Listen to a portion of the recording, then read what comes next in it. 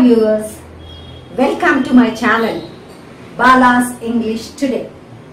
In this class, we are going to learn about interrogative sentences, how to change these interrogative sentences from direct to indirect speech.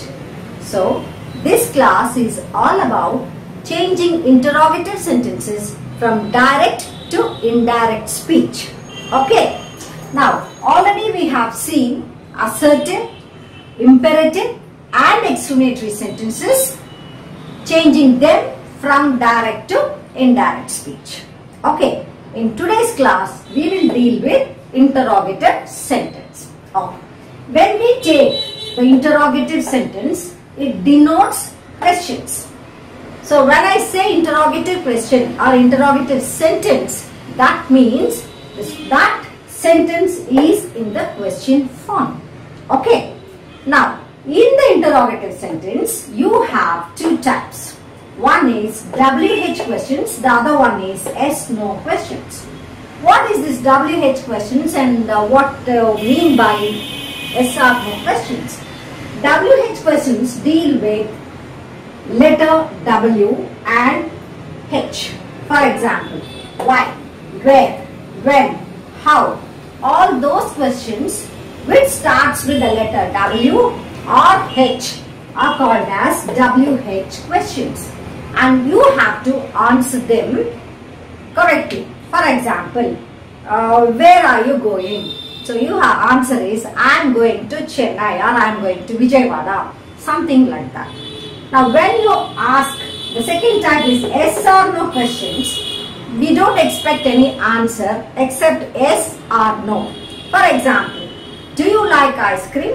Do you like ice cream? Your answer will be yes or no. So that's why the name has come yes or no questions and WH questions.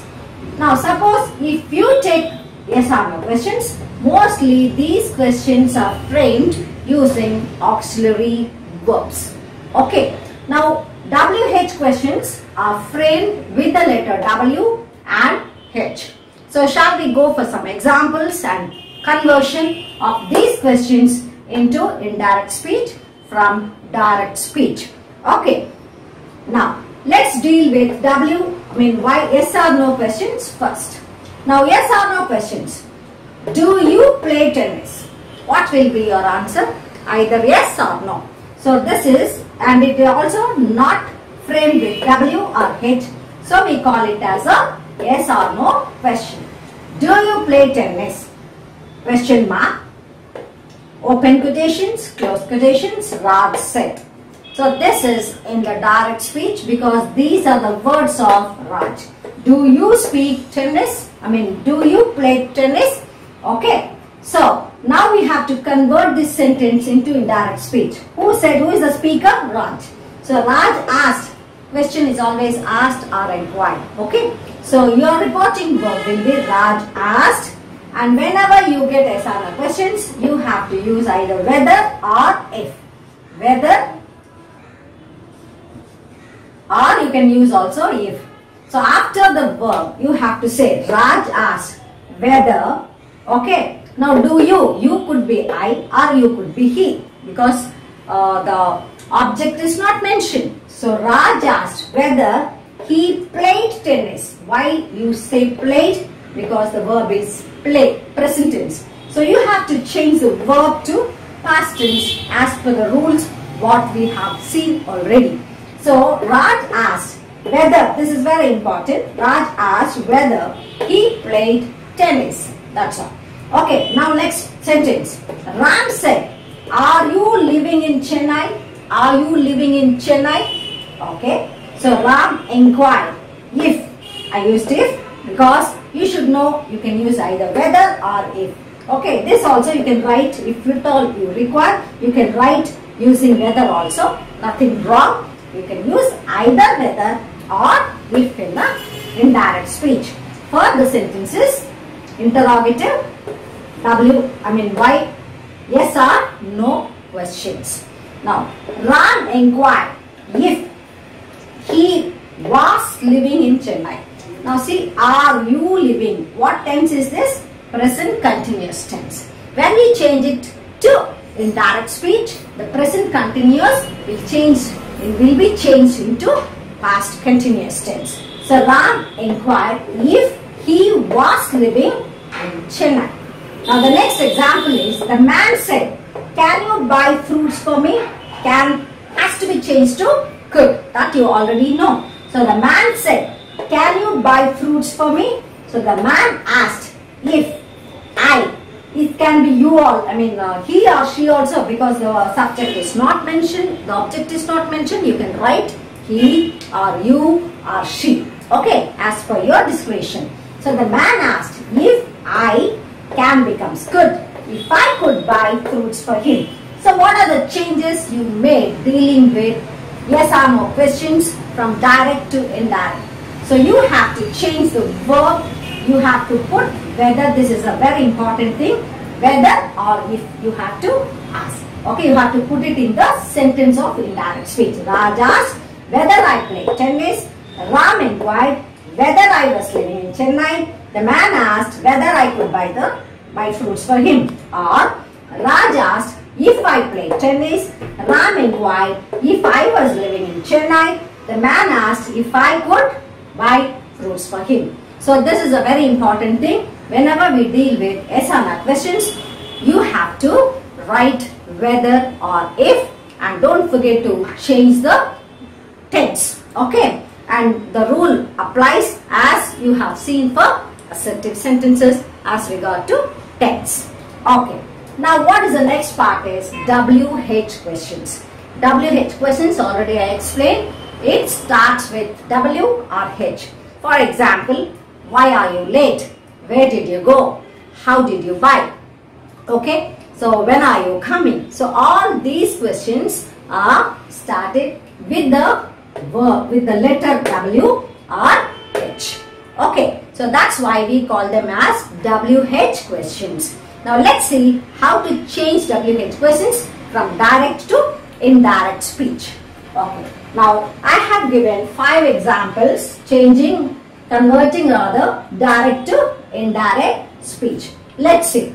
Where are you going? Because this starts with the letter W. This is a WH question. Where are you going? He said to me. He said to me. So the object is given me. So he asked me where, because he asked me, I. So this you is referring to me, that is I, where I was going.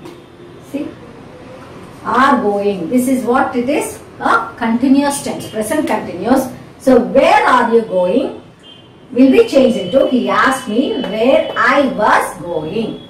So after putting the question, that is where, why, then only you have to place the subject. Now here, where are you going? Now after the verb only you get the subject here. But when you convert it into indirect speech, after the word where or when or what, immediately what you get? The subject.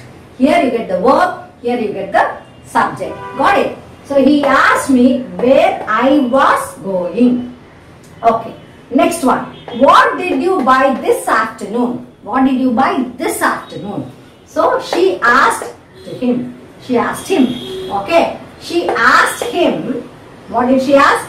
What did you buy is the verb. Did you buy? What tense is it? Past tense. Because did plus buy becomes past. Okay. It can be in what you bought also, but that is not the right way as asking questions. So what did you buy indicates past tense. So when you have to change the past tense verb from direct to indirect speech, you know that it becomes past perfect tense. You have to use past perfect tense. So she asked him what he had bought. So after the word what, you are writing the subject. So she asked him what he had bought.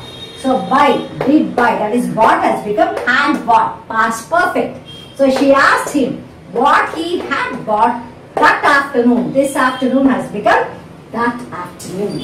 Okay. So she asked him what he had bought that afternoon. Okay. Now the third example is, how will you solve the problem? How will you solve the problem? The verb is will. You know that will be changed to would. So, how will you solve the problem? He said to the student. He said to the student. So, he asked, will your teacher ask the student, how will you solve the problem? So, she asked, okay, this is he, okay, because he put he. So, he asked the students how, because they are plural, students, they will become would, how they would solve the problem. So, he asked the students how they would solve the problem. After how, what did you get? The subject, okay. So, he asked the students how they would solve the problem, okay. Next one, fourth one is, when will he arrive? She asked. When will he arrive? So, how are you going to change? She asked when he would arrive. When he would arrive. Okay. When she asked when he would arrive. Okay. Now, last sentence. Who has been borrowing books? Who has been? See the verb has been. Has been present perfect tense. Okay. Who has been borrowing? So, present perfect continuous tense. Who has been borrowing? He said. So, now you are going to change. He asked who had been, past perfect continuous tense. So, who had been borrowing books? So, he asked who had been borrowing books. Okay. So, this is how you will convert WH questions from direct speech to indirect speech. Okay, got it? So, with this, we complete the topic of direct and indirect speech.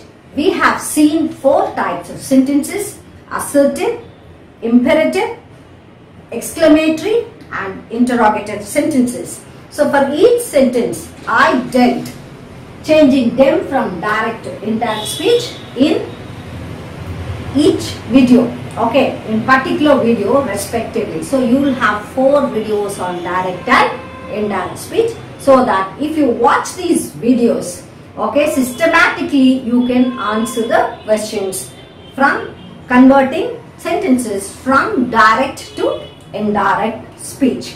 Okay, hope you understood the lesson. So, we will have a quiz on direct and indirect speech, mixing all types of sentences, and hope we will have it sooner and you can do it very well after revising these videos. So, if you like these videos, please click the like button, share it to your friends and also subscribe the channel. Thank you.